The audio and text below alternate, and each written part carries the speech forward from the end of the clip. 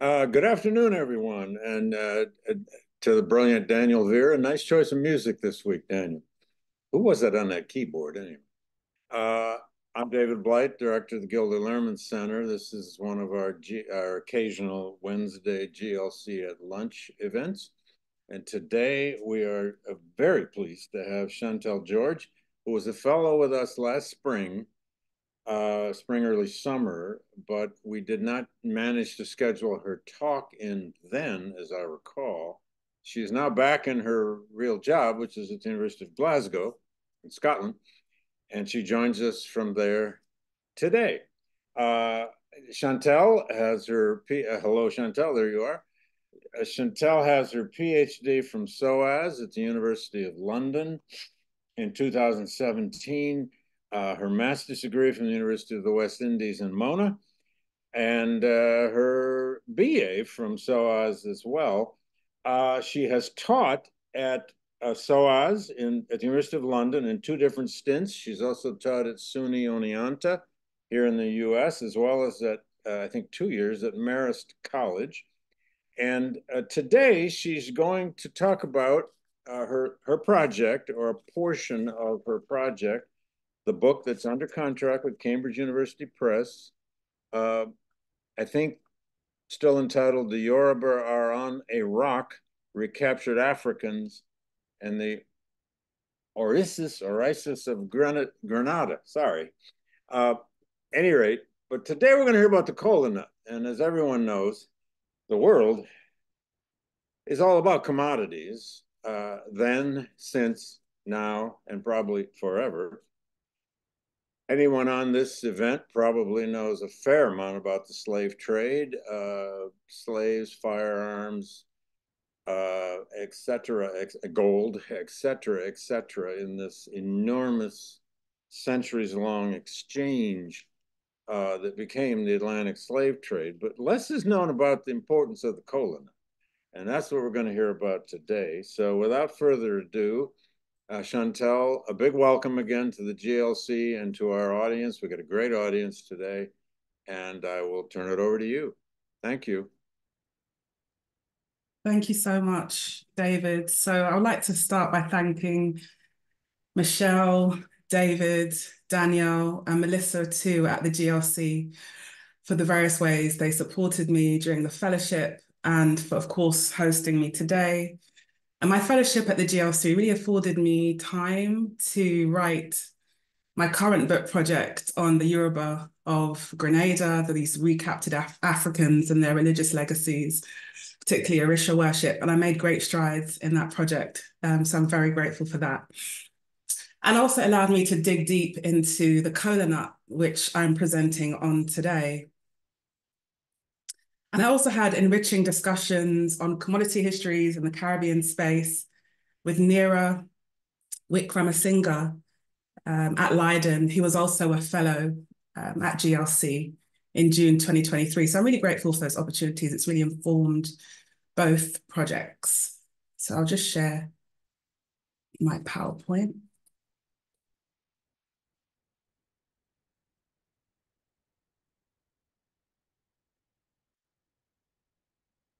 Okay, so my talk today examines what a relatively under-researched African commodity, what the kola nut can tell us about the relationship between slavery, colonization, and consumption practices.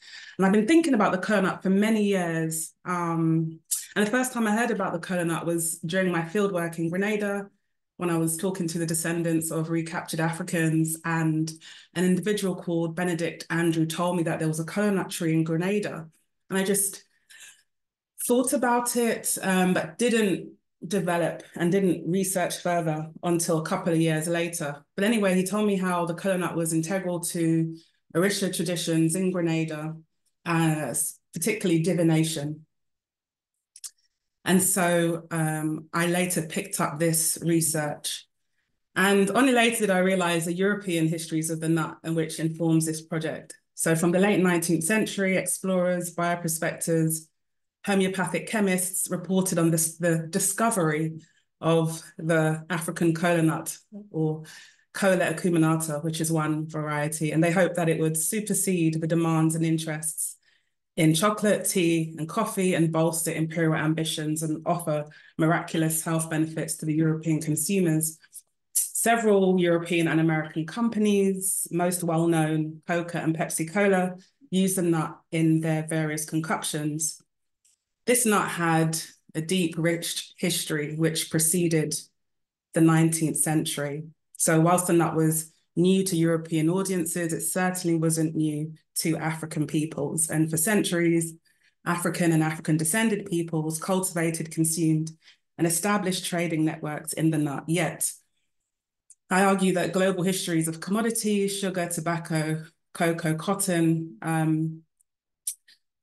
have a common thread, and that is their production by African labor, driven by European consumption practices in Europe and North America.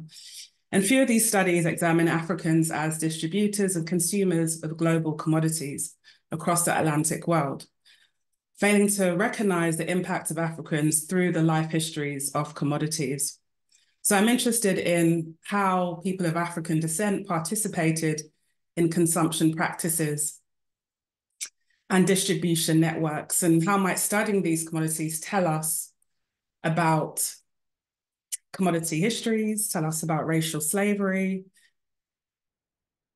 And I want to add a layer of complexity to these existing representations of Africans as mere laborers. How did Africans distribute, consume cola, and what can this tell us about the connection between British consumption cultures and its imperial endeavors? So I want to focus on 4 key areas: Africans as consumers, distributors, European consumption practices, especially focusing on Scotland, where I am now, and lastly, the relationship between European consumption and imperialism. So Africans as consumers. The intellectual and technical knowledge of Africans was critical in the production and consumption of cola in Africa and the Caribbean. According to one pamphlet that I found, it questioned how an item produced by, quote, unskilled natives, close quote, who were supposedly ignorant about its ingredients, possess any remedial value. At the core of this query is a claim about knowledge production. Could Africans know what Europeans did not? And only by examining Africans as producers of raw commodities, this perpetrates the idea that African consumption practices were either non-existent, narrow, barbaric, or superstitious, or they were non-existent. And both interpretations support this idea that undergirded imperialism, that sustained European contact will somehow expose Africans to commodities. They will learn the value of commodities and be consumers of European goods. And these ideas about African consumption practices, I think, are still embedded in the historical writings of global commodities. But I think things are beginning to change. 2 books come into mind. The first is Deval, African Roots of Marijuana, published in 2019, placing cannabis in a global context and centering African consumption practices. And also D'Avenon's book, A Ritual Geology, 2022, which centers on African knowledge and cosmology in gold mining. And so these books really place the focus on African consumption, African knowledge. And I hope the Kola nut will do the same or similar. So African knowledge systems were critical to cola's extensive production and consumption in Western Africa. As this slide shows, it was indigenous to Western Africa. It was produced in Western Africa.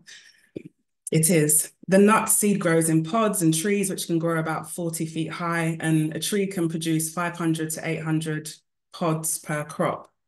The trees bear fruit in 6 to 7 years after planting, and the color of the cola varies from red to white. There are around 40 species, of which there are 2 major varieties. The first is Kola natida, native to the forest zones of Sierra Leone, Côte d'Ivoire, and Ghana, and was most important in the trade between the forest and the savanna. And there was demand among Muslims for this particular variety. Kola natida contains 2.5% caffeine. Interestingly, and I have this on the next slide, and I'll return to the previous slide in a bit, but the temne, underlined in yellow there, of West Africa referred to cola by Kola. So it's interesting to think about how this name was adopted by the scientific community and Coca-Cola, and I'll go talk about Coca-Cola later. So the second variety is Kola acuminata, which is native to the rainforest and savanna areas of Eastern Africa from Nigeria to Gabon, and was significant in local trade. And it contains less caffeine than Kola natida, just above 1%.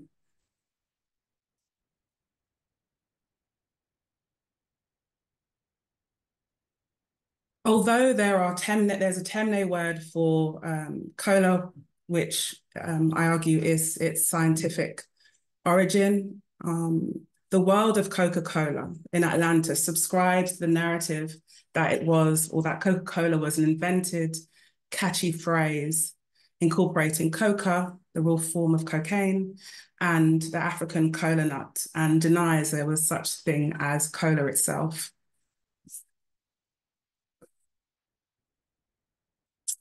So cola nut contains caffeine. It contains theobromine, which is also found in chocolate and tea, which is said to stimulate skeletal activity, lowers blood pressure, and decreases the risk of heart disease, and it's also good for conditions such as asthma. It also contains choline, which stimulates the heart. Cola nuts are known to aid digestion, and then can also suppress hunger and thirst. And Africans are well aware of these benefits, and they employed cola in wide-ranging ways and complex ways across Western African societies. I'm keen to explore the idea of the cola nut as an anti-commodity, thinking about how it sustained individuals spiritually and physically within communities in Africa, but also outside Africa. Anti-commodities can be understood by thinking about what people do with commodities beyond its economic utility, and how they might confront or challenge colonial ideas about these commodities. So within Western Africa, cola nut was used as a masticatory. It was chewed, a dye, a form of currency, an aphrodisiac. It was critical in life events, political and ritual performance, and in mediating disputes. And African historians, Lovejoy, Brooks, and Abaka have shown that cola, grown and distributed and consumed initially by Africans, later became an important pharmaceutical and tonic item across the Atlantic world. And there are several early narratives of the cola nut within Western Africa. For example, the Portuguese traveller Lopez, who travelled to the Kingdom of Congo in the 16th century, wrote that cola nut improved the taste of water and that it was in common use. It was chewed to relieve thirst as well, strengthen the stomach, and refreshing stale meat. This knowledge was clearly gleaned from African peoples. There are also accounts by a Scottish naval officer, Clapperton, who described that among the Hausa of Western Africa in the early 1800s, cola nut was used as a body dye. Rancon, a French explorer in Senegambia region in the late 19th century, observed that certain ethnic groups swore upon the cola as done upon the Bible in Christian countries. So it was used in disputes. So in disputes, they would swallow the cola as part of this oath-taking tradition. It was also used as a form of currency. And in the early 18th century, a French writer noted that cola was a form of currency in Sierra Leone. He wrote, it was valued so highly that 10 nuts are considered a gift worthy of a king. And of course, Chinua Achebe, the critically acclaimed Nigerian novelist, wrote in his book, Things Fall Apart, in the 1950s, wrote about the kola nut and its integral use within sociality. He who brings kola brings life. It is an honor to break the kola nut. And this was followed by thanking the ancestors for life, health, and protection. So I'm interested in the literature, African literature about the kola nut. These were a few books that I found at Northwestern University years ago. Want to understand how the kola nut was understood in Western African societies, and I'm yet to conduct fieldwork within Western Africa. I'm also intrigued by how kola is represented in African writing systems. So here I have a symbol of the Adinkra, a writing system from present-day Ghana, and it emphasizes what the kola nut represents: affluence, power, abundance, plenty, etc. So how do African writing systems capture the kola nut? I'm also concerned with objects associated with kola. So storage items, for example, this first one, Art Institute of Chicago, where a woman is depicting a woman, or the object is in the form of a kneeling woman holding a rooster made to hold kola nuts. Kola nuts, again, are shared with guests here as a gesture of hospitality. On the surface is rubbed with bluing powder, 19th century laundry aid, and the color blue is of special significance to the Yoruba, associated with water deities, and cool. Here at the Hunterian Museum in Glasgow, just a few minutes from where I am, there are kola-related objects, kola nut itself, and Frank Willett, who donated, a professor who donated the kola nut to the Hunterian in 1984, mentioned this caffeine-rich stimulant, how it was famous around the world, used in Coca-Cola, and Nigeria it was grown and chewed as a stimulant, and it was used critically in divination. I don't have an image here, seem to have lost it, but it's an intriguing one of a church missionary society agent who was in southeastern Nigeria and drew an image of body art carried out by Igbo women, and they used indigo to apply the pattern. It occurred in a home where young women were trained for marriage. And they wrote, many of the girls in the home come straight from paganism and have practiced the art themselves. The writer believed that increased contact with Western ideas would derail this practice. I'd like to explore this further. What's the significance of the items depicted in the image? For example, there are dog hairs, several body parts, the throats and necks of young men. What does this mean? And how does such art reflect the significance of the nut within the Igbo society? And how can we use cases like these to write a gendered history of the nut? And oral narratives will of course be critical in understanding and answering these questions. So in Jamaica, enslaved Africans, again, were knowledgeable about the art. They were the first cultivators of the nut, and they were instrumental in the spread around the island. In the 19th century, it remained after the apparatus of plantation slavery. Some of the apparatus was disintegrated. So while some of the buildings may have crumbled, the kola nut remained in Jamaica, according to a scholar, a health officer called Niche, which I'll bring up later.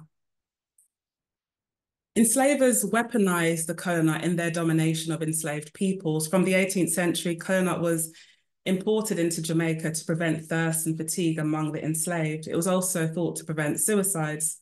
Reportedly, an agent of a large sugar estate requested a supply of kola seedlings from an African trader to prevent suicides and low spirits. Enslaved Africans from the Gold Coast on Jamaican plantations, according to the Detroit-based druggist, this first quote here, were given kola to avert attacks of despondency. Another druggist referred to a case recorded in Jamaica by a doctor in which kola apparently halted an epidemic of suicide, which threatened at one time to depopulate the estate on which it occurred. How can we use the kola nut to emphasize stories of resistance?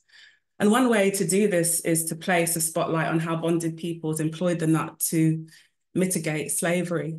So I refer to Hans Sloane, this British physician and naturalist, who wrote that the kola nut was treated a range of health problems in Jamaica, and it was known as Bissy,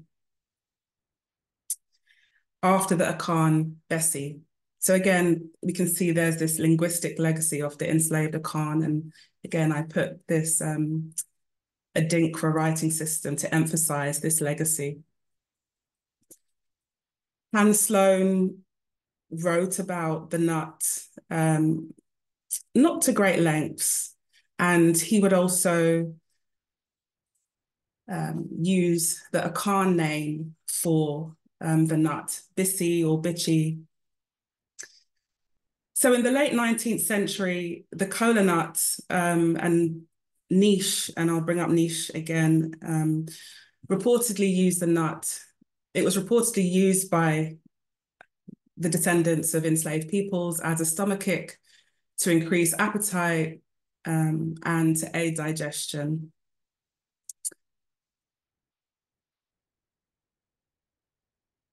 In the Brazilian candomblé, the Cuban tradition of Santeria, and the Grenadian Orisha worship, Africans recreated their religious traditions in several ways. They used kola nut grown in Africa, imported it, but they also, where it wasn't grown, substituted it with locally grown items. It could be kola nut itself or the coconut shells, for example. They also combined the kola nut with Euro-Christian iconography, the cross, for example, or they placed it in spaces shared with adherents of South Asian heritage. In Brazil, in the mid-19th century, an account recognized kola as a lucrative item of export from Angola to South America.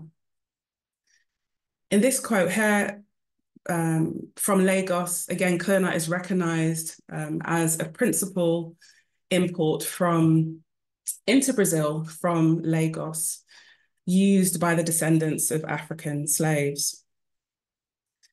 There are several Afro-Brazilian and Brazilian traders who traded the nut between West Africa and Brazil. And the movement of kola between Africa and Brazil was African-led, as I mentioned, also Afro-Brazilian traders. Formerly enslaved Brazilians were engaged with trade, especially between Bahia and Lagos.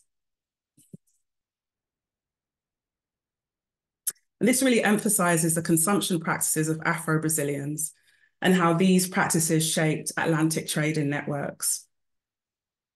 Although kola was naturalized in Brazil by the early 19th century, many candomblé priests held that kola exported from Africa contained more spiritual energy or more power than the local variety, and Vokes writes about this in his study of candomblé.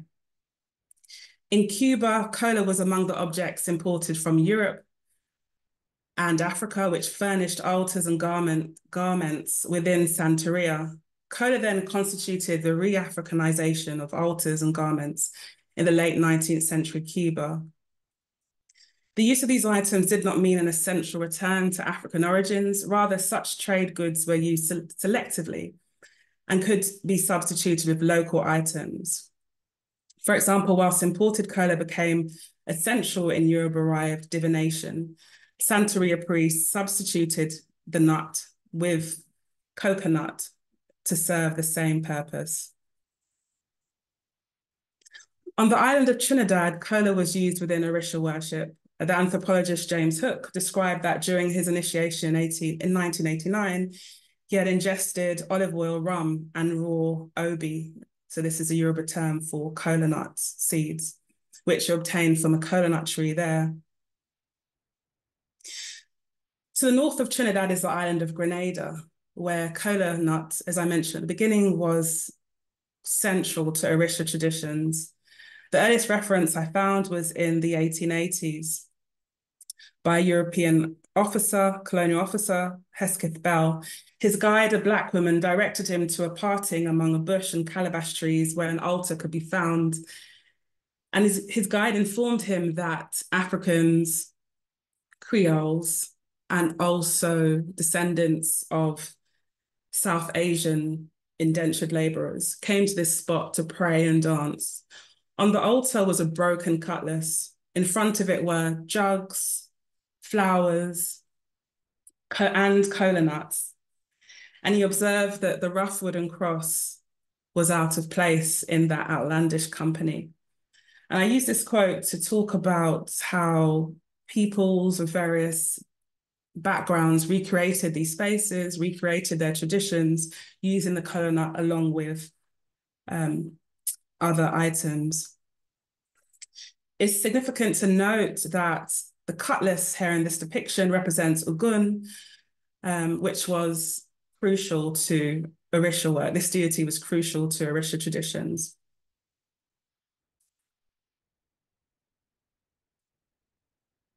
The Scottish chemist, and I'll move on to the role of Africans in the distribution of the cola nut, but just to say that the Scottish chemist J.C. Pottage, who I'll refer to later, showed some awareness of the importance of the cola nut to African descended peoples. In 1980s, this chemist wrote that the mastication of the cola nut by Africans in Bahia, Brazil,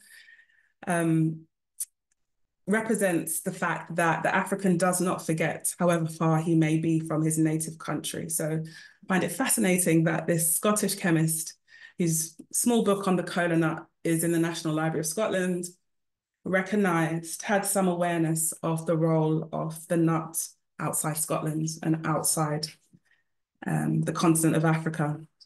So looking at cola nut as a subsistence item rather than an item of commerce is key here. Kola was imbued with memories of the enslaved past and present, offering them, their descendants, and other marginalized peoples critical spaces for sociability, healing, and religious renewal.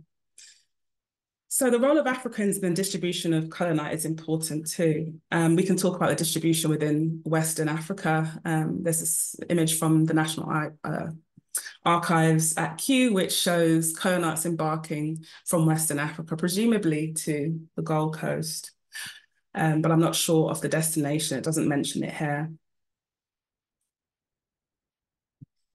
We could also think about local distances, how the cola nut was distributed over smaller scales. Barbot wrote in the 18th century how the cola nut quenches the thirst, improves the taste of water, and that Black people carried it about themselves, chewing it all day.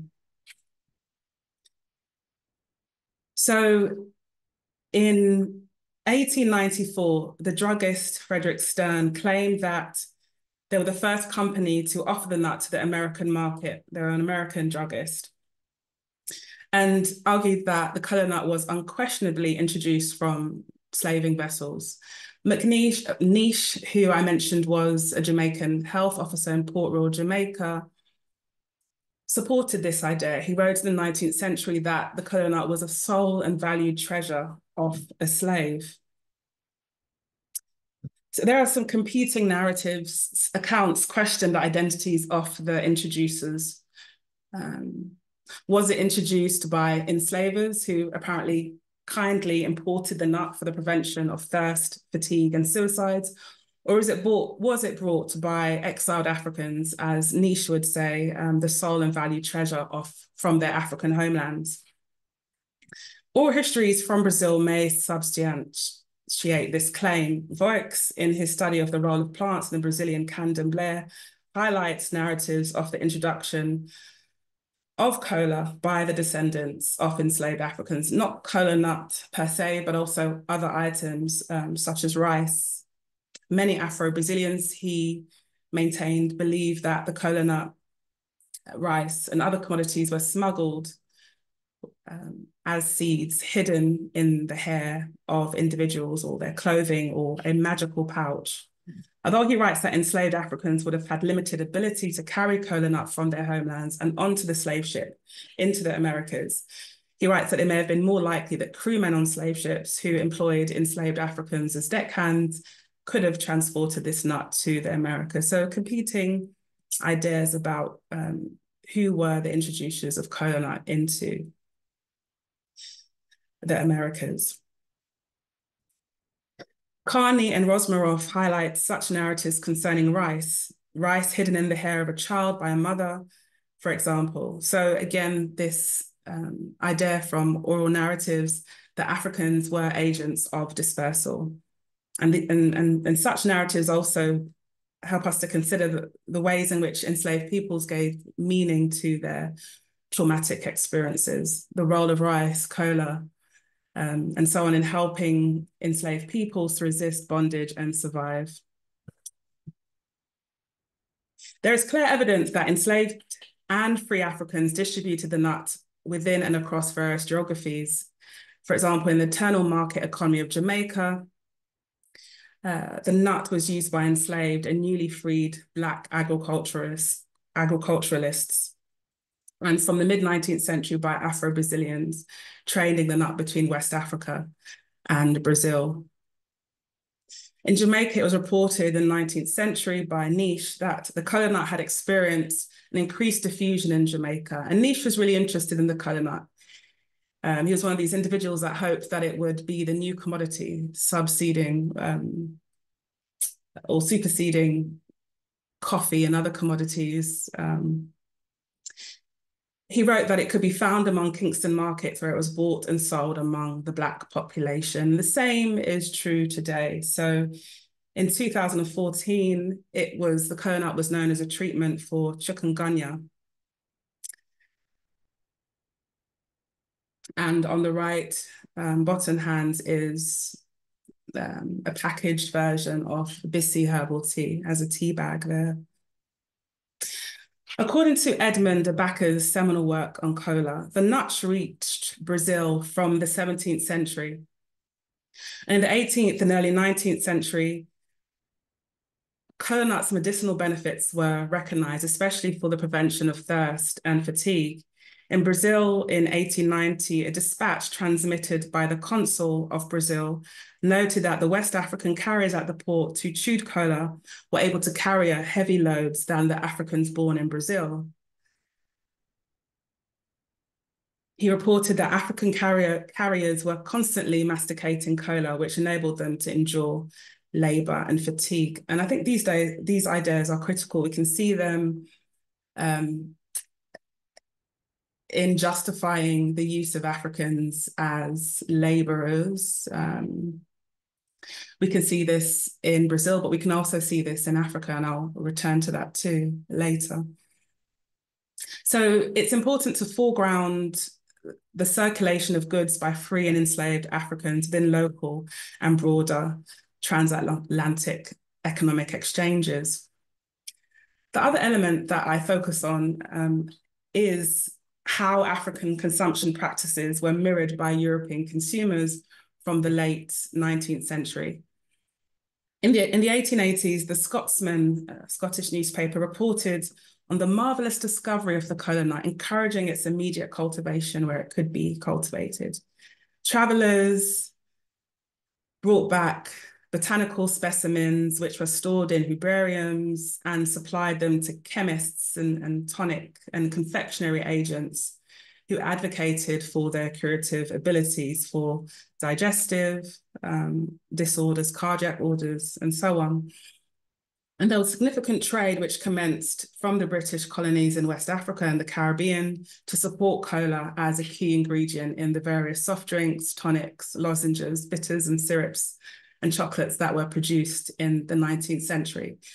This is an image from advertising J.C. Pottage, this chemist who I mentioned earlier, his store in Glasgow and Edinburgh, and the range of cola-infused goods that were produced and who they were marketed to. So high in caffeine, it's understandable that it was marketed to cyclists, athletes, students, and businessmen. J.C. Pottage was a Glasgow-based chemist and president of the Homeopathic Pharmaceutic Association.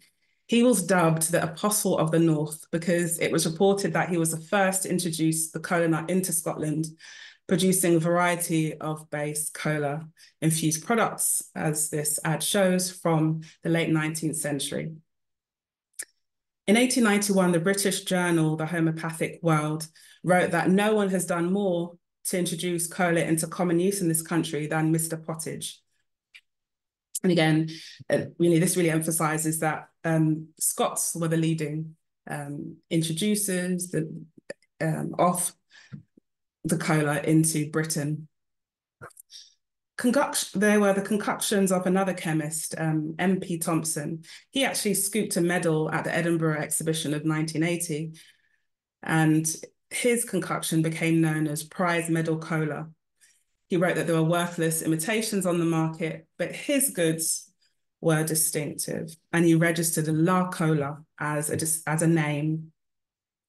By the 19th century, the late 19th century, Thomas had established an extensive and influential clientele, including the elite of Glasgow, and his establishment in Edinburgh enjoyed a wide measure of substantial support. There were other Glasgow-based chemists, John Mackay and Company, who produced sparkling cola and Cola Cafe.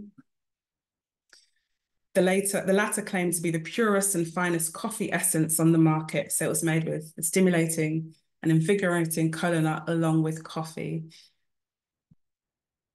And this was displayed until the 1920s.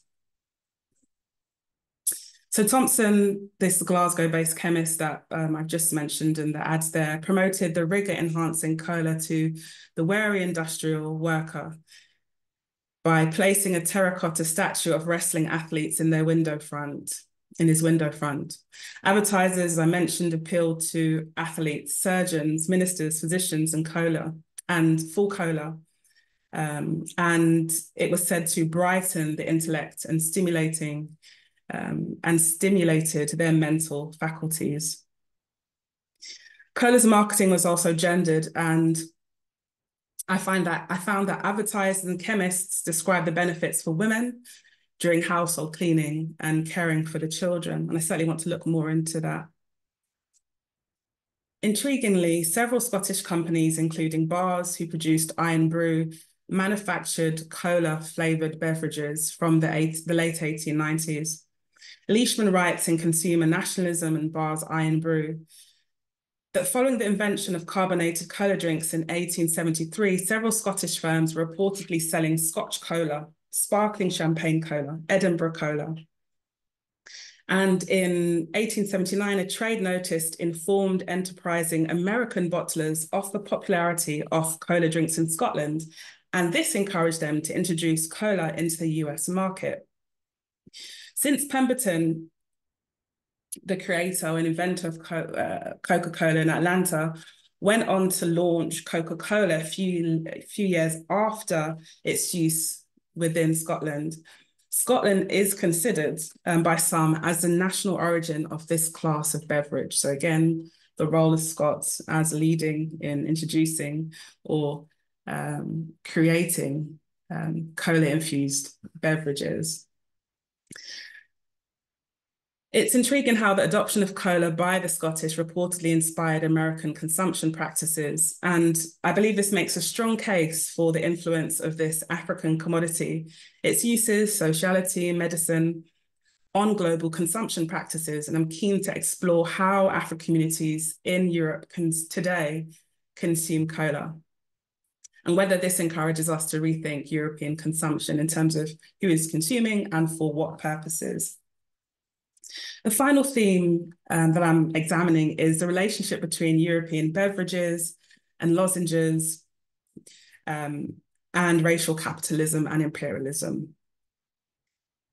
According to J.C. Pottage, the Scottish chemist, cola was unknown to the civilized world until it was captured in the writings of imperial explorers.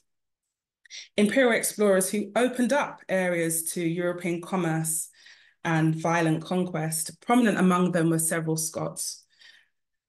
I found narratives of English, American explorers who would emphasize the medicinal, social, and religious use of the nut within West and West Central Africa, often practicing cola mastication themselves during their lengthy expeditions. Mungo Park is a Scottish explorer who travelled to the upper Niger River in 1796. And he wrote about cola's use as a water purifier and its extensive trade in the area. Gordon Liang reportedly was the first European to reach Timbuktu, observed cola's refreshing qualities and its employment in courtship traditions. David Livingstone was offered the nut and he consumed it himself, recognizing its properties as a tonic and fever preventative. William Blakey also conceived the nut and recalled it as a marker of favor and friendship and its centrality in Yoruba religion, discussing his interest in securing it as a botanical specimen. I am unsure whether he did, but it's something that I need to look into. George Eliot traveled to the continent with Kola chocolate, so a variety that was produced within Scotland, and consuming it during a bout of fever within Africa. And he praised it as a powerful stimulant and remedy.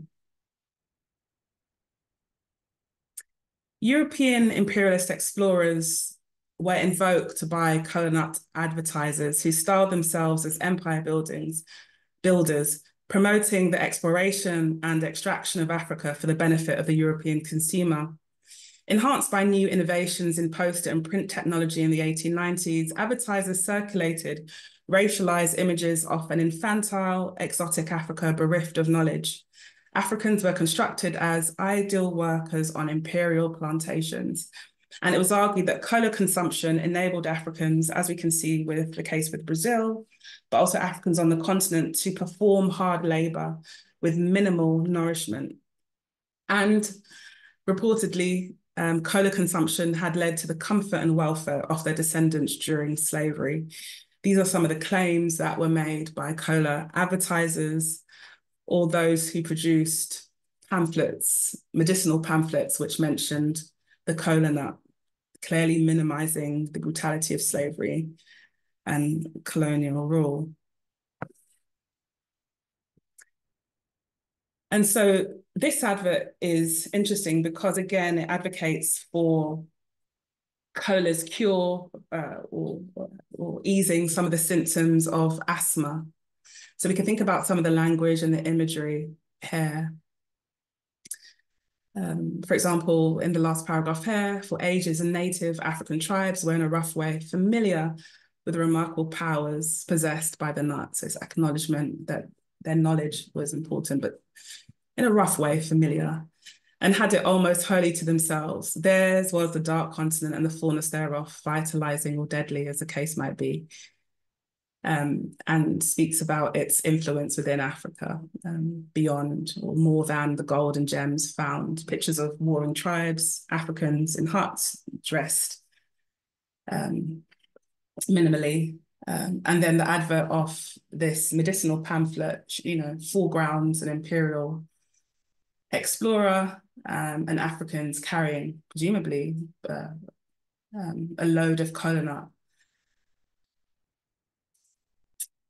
And I found it intriguing that such imagery can also be found in 21st century kola advertising. So this wild, exotic, unknowing Africa, centering European discovery.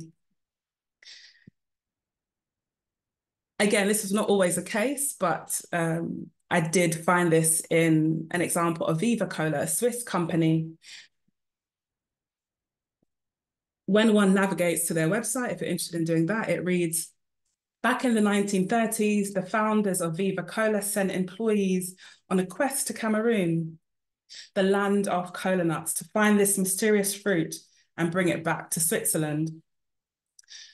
It reads, we can't say much. We can't say for sure how much of this is true, but we do know is that in 1937, this bitter, caffeine-rich seed popped up in Zurich, and in 1938, Viva Kola was introduced to the Swiss public. So we can see here typical objects we might associate with exploration of the African bush, quote unquote. the backpack, the hat with the European flag.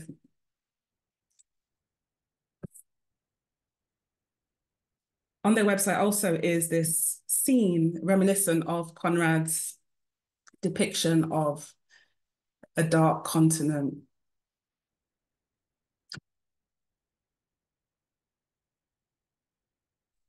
Again, centering European exploration here. So by way of conclusion, African knowledge and practices shaped the way cola was used across the Atlantic world. From at least the 13th century, a cola nut trade was developed across the Sahara, and Paul Lovejoy writes about this, and there's evidence of an earlier trade as well. But here, cola nut was a prized commodity. These sophisticated practices were captured by several Europeans during colonial expeditions who took interest in these practices, often consuming cola themselves. Women in early 20th century Igbo land, and I'm thinking about this body art image that I didn't show because I couldn't find it, were able to assert the significance and meanings of the cola nut under European domination. So even though, you know, these missionaries are writing about how Igbo women are using the cola nut and hoping that the practices are eradicated, it's fascinating that this drawing really can be read to show their resistance to those processes, those European processes. Also, centuries prior in the Americas, cola was appropriated for continuing the degradation and exploitation of bonded peoples. Enslaved peoples used the cola nut to push back against this for healing and spiritual renewal. British consumption practices and American practices too were shaped by imperialism, and the language of adverts often reflected this. So it's critical to acknowledge how the histories of slavery and colonization were integral to global commodities, and the cola nut shows this, and how these bear on the histories of Europe, including the beverage industry, for example, Coca-Cola or sparkling cola. So that's the end of my talk, and I look forward to your questions and thoughts.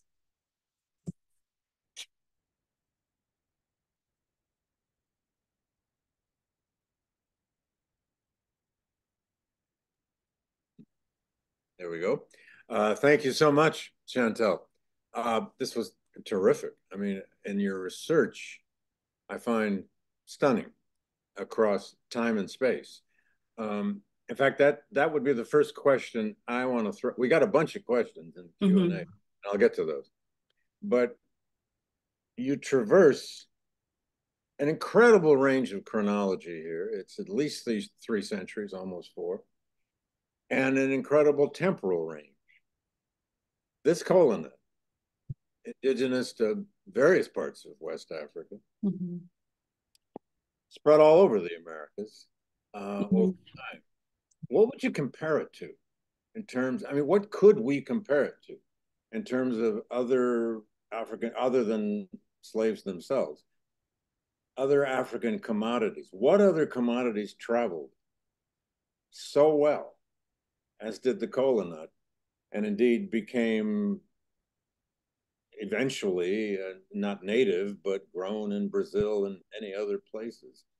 What would you compare this to in terms of a sheer commodity that traveled over these 4 centuries of primarily the slaving business? Well, that's a fascinating question. I don't know the answer to. That's all right. Yeah. I mean, so many, you know, for years and years, we have studied this transformation of Africans into the Americas, all over the Americas, in terms of cultural practices, in terms of all sorts of things. And the cola nut is an example of something that came even in people's hair, as you point out. It came in pockets. It came in, well, eventually it came in huge bags. But I don't know what to compare it to. I mean, it's interesting. I mean, you jogged my memory now. Well, and it had so many uses too, right? Yeah. The world's always after stimulants. I mean, I guess one can think about rice and the work of Judith Carney, African rice, especially in the US South. Right, If it's not the rice itself, it's the techniques that surround the production of rice and then knowledge of how to right. produce rice. Yeah, I did, yeah, but I'm struggling to think of uh, other commodities. I'm sure there are some, um, Well, but yeah, maybe. some African cloths or whatever, but this Mm, is extraordinarily uh, powerful, if not unique, example of an African commodity that traveled so far. And right. I'm struck at your 20th century evidence. Amazing, how this becomes so Scottish and then so American with Coca-Cola and on and on. Right. Uh, anyway, I'll go to. We got a lot of questions piling up here, so let me get into some of them. I want to start with your colleague in Glasgow, Jelmer Voss wants to know. Uh, he says West Africans chewed cola, East Africans chewed coffee. Coffee also grew in places like Sierra Leone. Any evidence that West Africans chewed coffee? Oh, Yama, I'm glad you're here. That's a very specific question. West Africans, coffee. Um, I have no evidence of this. But I wonder if Yelma does, because I know he does extensive research Uh-huh. on coffee. So I'd love to throw that question back at him or suggest sources that I could use to find out. Um, Sure. Well, again, it's fascinating how these things travel. We have an anonymous attendee who wants to know if the cola nut was used as currency in the purchase of captives within mm, West Africa. Was it part of the trade within West mm. Africa in trading for people? No, that's a brilliant question. It's something that I haven't found, but Mm-hmm. I've tried to look through sort of the trading networks at documents T series Mm-hmm. at the National Archives, and I found no evidence of this. I'm thinking that it could have been used with, I guess my guess is maybe in conjunction with other commodities, but certainly was used in terms of welcoming or rituals associated with sociality, welcoming European traders. Right. And I need to emphasize that more. It's kind of a Sorry? it's kind of a mediator, isn't it, in trade? That's You right. better have some cola nuts with you, so to speak. Uh, Right. it's fascinating. Our colleague Ed Rugamer here, whom I think you know, wants to know if Yes. cola or Bissy ever became one of the minor exports from Caribbean islands like Jamaica. Did it become itself a Jamaican export? It did. Mm-hmm. Yeah, and I found more evidence for Jamaica, I guess the scale of Jamaica itself. So certainly at the National Archives, the Blue Books, Yeah. uh, and I need to go back to the data, but there were large numbers, large amounts of cola being exported from Jamaica and other parts of the British Caribbean, including the island of Grenada that I focus on, to North America. We could think about the proximity of North America and Jamaica, but also to Britain. So I would say that it was a major exporter of cola nut into Europe and North America. Mm. Um, certainly. So if people in the American South possessed cola nuts, they're probably getting them from Jamaica. Hmm. Yeah, and that's something that I wanted to find out more about. Where did Pemberton's cola nut come from? I know Yeah. it said that, it was very expensive to import from Africa. So I was thinking, where did cola nut from the American South come from? But I haven't found any evidence of um, this direct link between Coca-Cola and Caribbean Yeah. cola. But it's something that I could definitely explore further because it would make sense. Everybody's always Mm, finding more research for you. Um, uh, exactly. I I try guess to. Jessica Moody wants or says, African elders in the city of Liverpool used the kola nut as part of a slavery remembrance day. Today, apparently, it's Wow. all ceremony. So she wanted you to talk a little bit more about the uses of the kola nut for commemorative rituals, Mm. I suppose. But there's an example apparently from Liverpool. Yeah. So yeah, I spoke about how I'm interested in how African communities in the UK consume cola. And that is a fascinating example. And I'd certainly like to look into that, how it was part of, the remembrance of slavery, honoring the ancestors. Yeah, Um, I found some communities in Scotland or an Igbo community that use kola nut. I'm trying to get in contact with them, but I was unsuccessful.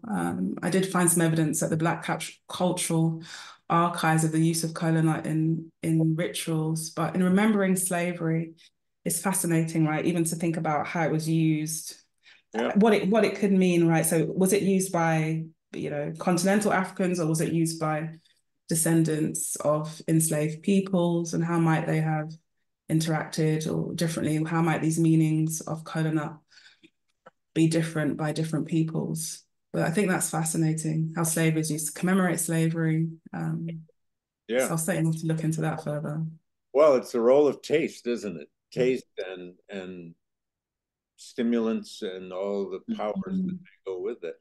Another guest, Pat Willard, has just suggested one comparative commodity might be okra, Ah, an African product that yeah, travel still travels well all over the Americas. yeah, It's a big that's a deal in great one. the South, of course.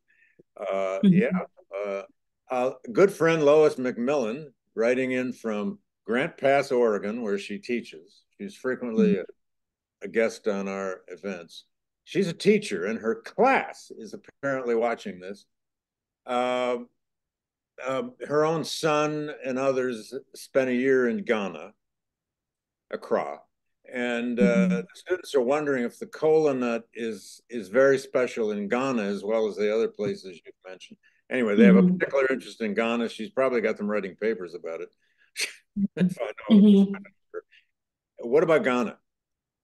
Yeah, so Ghana is very important. So a major site of cola production Uh-huh. in the 19th, 20th centuries. And Edmund Abaka has written a very important work called Cola is God's Gift. And he documents this extensive trade, its relationship to imperialism, and also some of the social and medicinal uses. I personally haven't looked at Ghana unless it's, through Abaka's work. But yeah, Ghana is a major site of production. So Kolanite is certainly coming to North America and Europe from Ghana, So it would from have the Gold been Coast. heavily involved in all that exchange along the slave coast there uh, by the, well, my goodness, by the 16th, 17th, 18th, and 19th centuries. Oh, yeah. So even going far back as that, yes, some early colonial writers, 16th, 17th century, have written about the coconut traditions in Ghana, the Gold Coast. That's an important point too. Another guest, Nyla Gerard, asks what microclimates are, what do we know about this, are ideal for growing the kola nut? Could the kola nut be grown in the U.S. South? Or was it? I don't know. Yeah, I don't know. I didn't find any evidence that it was grown in the US South. Uh-huh. I'll be intrigued to know maybe if people experimented, maybe Pemberton and other producers of these cola-infused goods may have experimented maybe to try and save money from the imports from Africa. Yeah. But you Yeah. haven't. Oh, but I do know it was grown in Sri Lanka, India. Oof. Yeah, certainly Sri Lanka and India. So I think that's fascinating too, that it's outside that Atlantic world. It was also Yeah. grown. Yeah. Well, it's amazing how you're connecting dots here on a thing like a little nut. Um, our good friend of the GLC, Adi Van Dyke, wants to know. I get she may be referring to your larger book here. She would like to hear you talk a little more about the re-enslavement Mhm. of Africans within the Caribbean, or the selling and reselling, I guess. That's what she means. Just can you give some further thoughts on that process once people were in the Caribbean, being sold from within, within the islands? Yeah, so so my work doesn't look at this. I'm happy to talk about my book project, Yeah. but I'm just thinking, it doesn't come to mind, but I know the Transatlantic Slave Trade Database has some information on intra-American slave trading, so that might be useful. But certainly Africans were resold around the Caribbean. Yeah. Even last week, I was talking to my students about, there was an Obia trial in Jamaica, I believe in the 18th century. Is it the woman of the Popo country? Yeah. And she was sold into slavery to Cubans for practicing Obia. So that's just a small example. But my own research looks at bonded labor in Grenada after slavery. So the system of indentureship, where in the island of Grenada, 3,000 Africans were indentured on plantations, mainly producing sugar, but also cocoa. And within the British Caribbean, around 50,000 were indentured in the mid to late 19th century. So the system of indentureship is a form of bonded labor. And one of the things that are so interesting to me is that, some of these individuals were Yoruba, and so were able to carry and rethink their Yoruba traditions, and the kola nut was integral to this. So I look at Yoruba communities in the British Caribbean and particularly Grenada. Could you say another word there a little bit about, because this is a 19th century phenomenon. So after the end of slavery in the British Empire, slavery in the French Empire, legally, the Spanish are still doing it, but indentured. How were their lives different under indentured servant capacity? How were they the same? What did that mean? Mm. I mean, Americans have some sense of what that means in the 18th century, and in the British colonies of North America. But what did that mean in Grenada to be indentured? Yeah, that's interesting. So we know that. Something. Mhm. Were they 5 and 6 year terms or something? Yeah. So they in Grenada and the British Caribbean, they'll range from 1 to 5 years. And if Oh, a okay. child was indentured, often they could be re-indentured until they reached 18. And that's the indentureship after 1830s. But if we're talking about indentureship, for example, after 1807, this was more like 14 years under the Act for Abolition of the Slave Trade. And, the similarities of slavery here are really clear, longer indentureship. But in terms of the mid-19th century, they were provided with rations, but yeah, they weren't able to leave their estates. They were bounded to labor on that estate for 1 to 5 years. Restriction of movement. There were cases of definitely abuse and physical chastisement. And it was all done under a whole legal code. A new legal code was created for indentured labor. Yes. So this was the indentureship system. And, critical to that is to think about the fact that these were Africans that were free within Africa, freed peoples, and then they were enslaved. And they were sent to Sierra Leone or whatever the nearest British colony was, and forced to indenture or serve into the West India Regiment or the Royal Navy for several years. So they had limited choice about how they would live their lives following their liberation.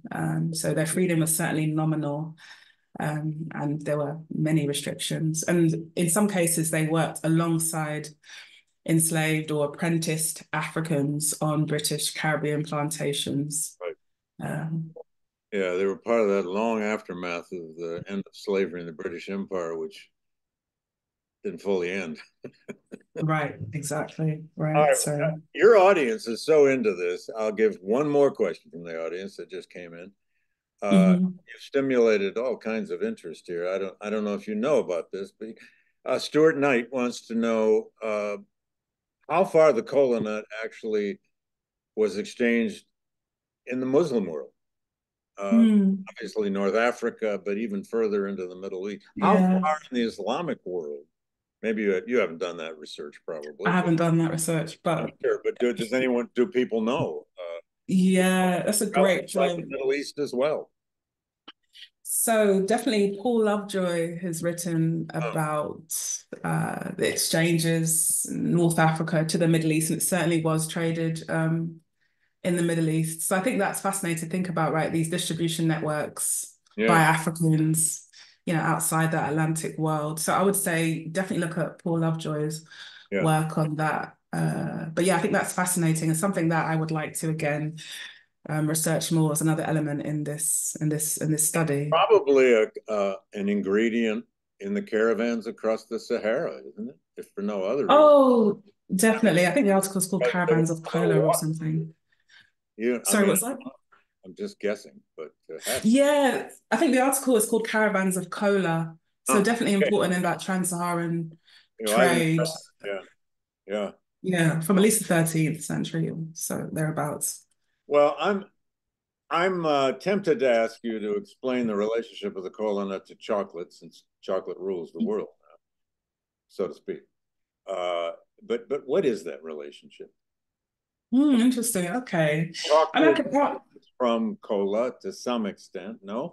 Oh no, it's not. But it's Ah, every time chocolate is yeah, its own industry. Yeah, it's right. It's a different crop. But when I look at, I was in the Caribbean in December. When I look at the cocoa pod, yeah, like coconut, it's grown in a pod. yeah, So yeah, it does resemble, yeah. And so when you open it, like this thick exterior shell, and then you've got the fleshy part, and you've got those beautiful yeah. arranged pods. It's similar. I thought they You were can sometimes grate mixed. it. I thought they were sometimes mixed. Maybe not. I don't know. No. Oh, they're mixed like in beverages, for example. Yeah, I've mentioned a few Scottish, yeah, cola, cola chocolate, yeah. There are and people Edward doing the Back. chocolate now, which are probably popular. Sorry, say that again. I said there are people who have done histories of chocolate That's now, right. Yeah. which probably are And popular. it is entwined with the cola nut, right? Because Edward de Backer talks about in his book how coca, becomes to be more dominant. Yeah, Uh, Cola is still very bitter, and to make it sweet involves a lot of addition of sugar, where yeah, the cocoa is something different. So that really overtakes as a key commodity in the 20th century, hot chocolate. yeah. Sorry, I had to bring up chocolate. Um, No, it's an important question. just had a chocolate yogurt for lunch, so I couldn't help it. Anyway, tell good, fascinating. What a tour of major parts of the world here through the kola nut, and you've obviously stimulated our audience with lots of. I don't want to overuse that verb, stimulate, but I did. Anyway, thank you Mm. so much. Say hello to our friends in Glasgow, and you're welcome. Come back here anytime. Oh, that's great. Thank you so much, David, and thank you for all your questions. Yeah, More sure. Thank research to be you. And done. everyone out there, tune in next time. I don't know if it's 2 weeks or whenever our next Wednesday GLC lunch is. And Chantel, once again, thanks so much for doing this and take care of yourself. Thank you. Thanks, David. Take care, everyone.